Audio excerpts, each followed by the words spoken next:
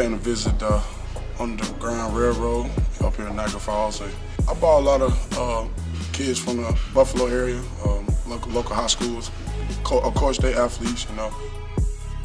You know, the kids know about football and everything else, and this is more of a history, like, we really need to know, like, about slavery.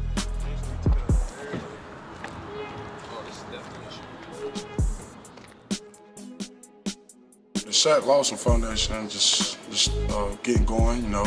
We got big things going, and I'm just doing the same thing guys did for me when I was younger, and trying to give back.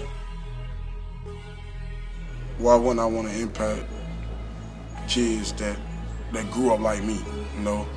Grew up like me, trying to go to college like me. I mean, somebody I can relate to and tell them about my story and build on for that. My name is Caitlin, and I'm so glad that you guys could come today. I'm sure you guys have some information about the Underground Railroad, but we're going to expand on that. I actually learned a lot today, you know. It's a lot of things I didn't know about. Didn't really know it was black cowboys and things like that, you know. Having an opportunity to come here and bring those kids, and they learn a lot and see what slavery back then really mean to us. So it's just great.